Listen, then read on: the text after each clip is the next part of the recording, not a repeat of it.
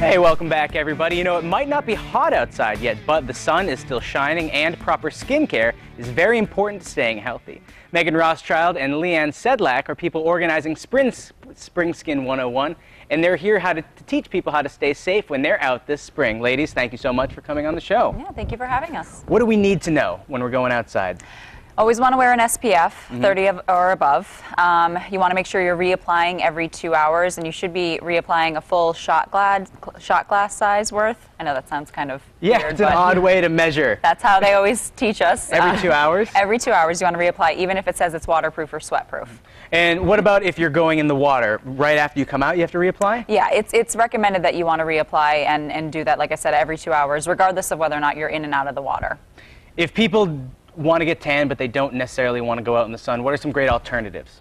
Well, there's sunless tanners, which we actually have a couple here that you can buy at Sephora or any of the local beauty stores, but there's also spray tans as well that I'll let Leanne talk about a little bit. Yeah. It's an airbrush system that takes less than 10 minutes to apply. We apply it for you, and it's an instant tan.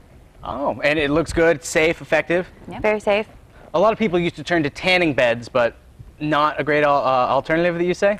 No, the tanning beds actually are 3 to 6 times the amount of UV radiation than the sun.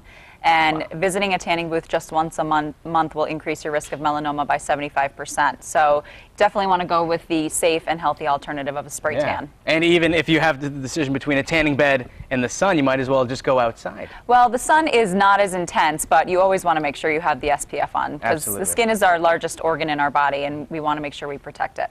And you have a great event coming up that's going to do some education, teaching people how to do that. Tell us a little bit about the event. Sure. It's called Spring Skin 101. And we're having Meghan over to be our guest speaker to talk about her story a little bit, teach everybody how to, what to look for spots and look at their skin. We're also going to have a facial scanner there so people can check for sun damage on their skin. We're going to do a spray tan demonstration, body wrap demonstration, chair massages. Kind of a nice event for everybody to get together and learn more how to keep their skin healthy. A little bit of learning, a little bit of relaxing. Exactly. And you were saying Meghan's going to share her story. A lot of people out there might not know Meghan's story. Would you care sharing? Yeah, absolutely. I'm a stage 2 melanoma survivor. I was diagnosed when I was 20 years old. My cancer was caused mainly from behavior choices and being out in the sun too much, using tanning booths.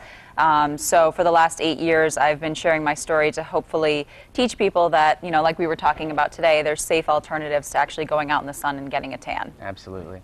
Unfortunately, we're wrapping up. How can people get involved in your event? How can they register?